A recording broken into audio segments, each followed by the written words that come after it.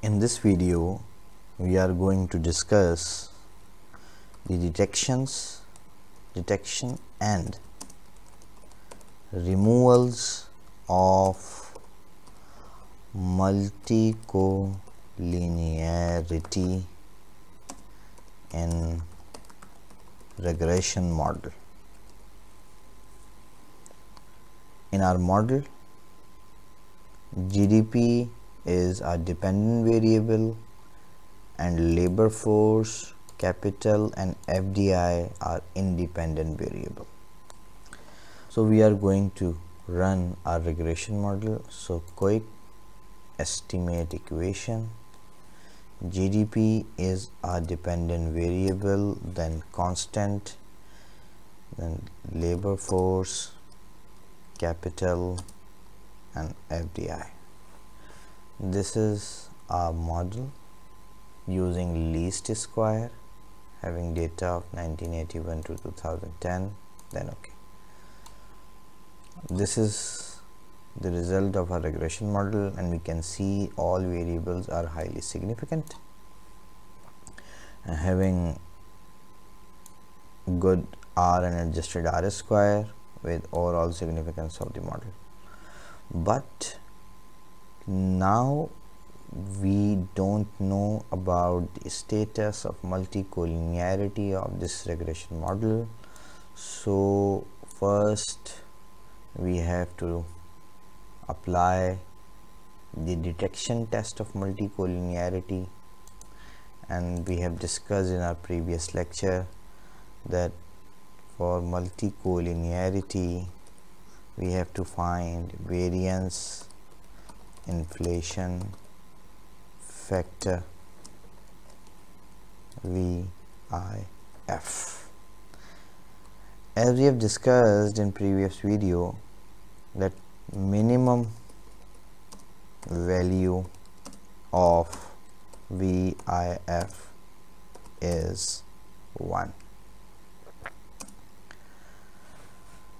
and if VIF is 1, it means there is no multicollinearity. When value is increasing from 1, it means independent variables are correlating each other, so we can say the multicollinearity exists. So how to find the value of VIF? View coefficient diagnostics, variance inflation factor. So we have to use the centered VIF. In this model we can see the VIF labor force is 17, capital is 1.6, FDI is 18.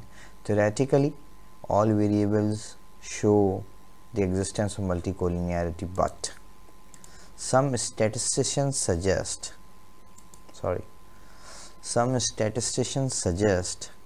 that we considered multicollinearity when VIF is greater than 1. Some suggest VIF is greater than 5. If VIF is greater than 5, then we can say the multicollinearity is severe. And some suggest that when VIF is equal to 10, is equal to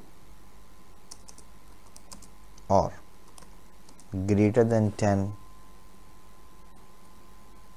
so multicollinearity exists. So we will follow this criteria.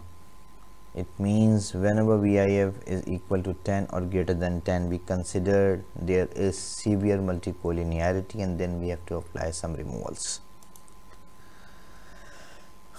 If all these values are less than 10, so we do not apply any removal because multicollinearity will not be severe in this case. So we have to apply a first removal, which is leave the model alone. It means severity of multicollinearity is not enough to apply removals. But in this case, we have two variables having VIF is more than 10, the labor force and the FDI. So our second removal, as we have discussed, is exclude the variables. Exclude the variables. And we have also discussed in our previous lecture that in regression models, sometime we have some focus variable and some control variable.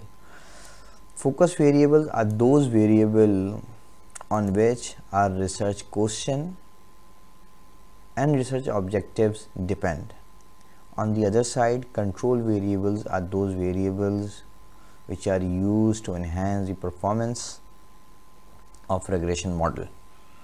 So in this case, now we consider FDI is our control variable and labor force and capital are focus variable. So exclude the variable. This removal should apply only on control variable. We cannot apply this removal on focus variable. So when we consider FDI as a control variable, now we are going to apply the second removal. So exclude the FDI from our model, then run our regression model. This is the result. So now what are the new values of VIF? So now we can see the VIF, both variables of both VIF of both variables are less than 10. So it means there is no multicollinearity after excluding the variable. But if we consider all three variables are focus variable, so we cannot exclude any of them. So we have to apply a third removal of multicollinearity, which is change the measure. Change the measure. What does it mean?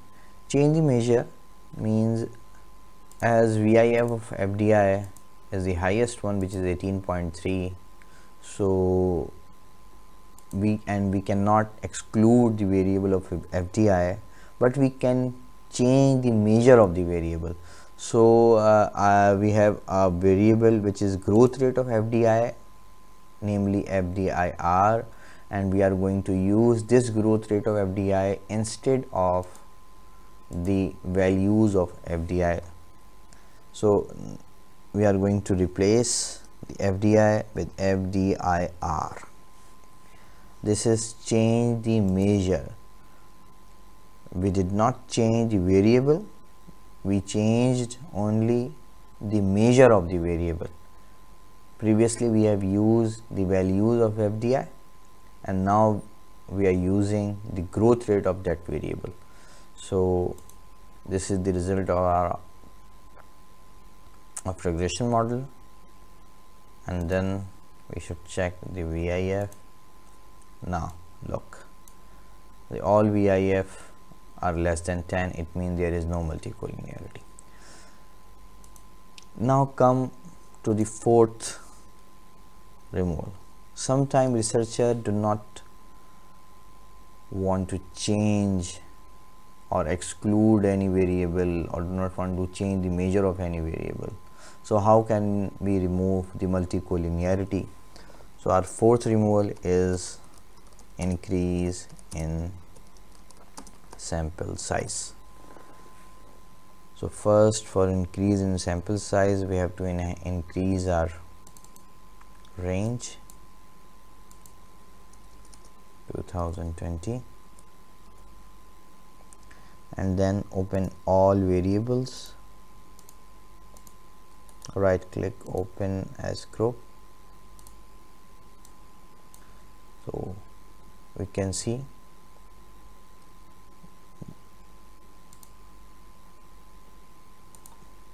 data is not available from the extended part. And now I am placing some random values here, but obviously you have to put real values of the data.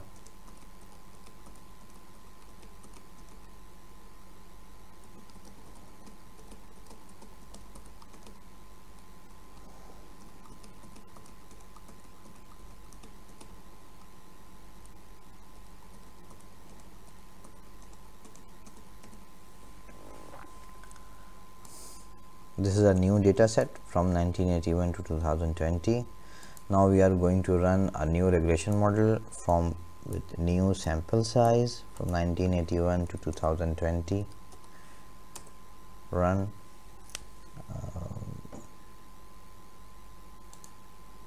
We have to use our original FDI.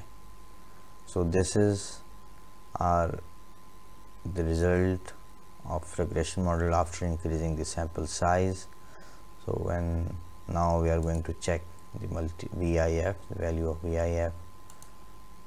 Now you can see after increasing the sample size, all VIF are less than 10. It means now there is no multicollinearity in the model, and we can use this model as a reliable model. If you like the video, please like, share and subscribe my channel TJ Academy.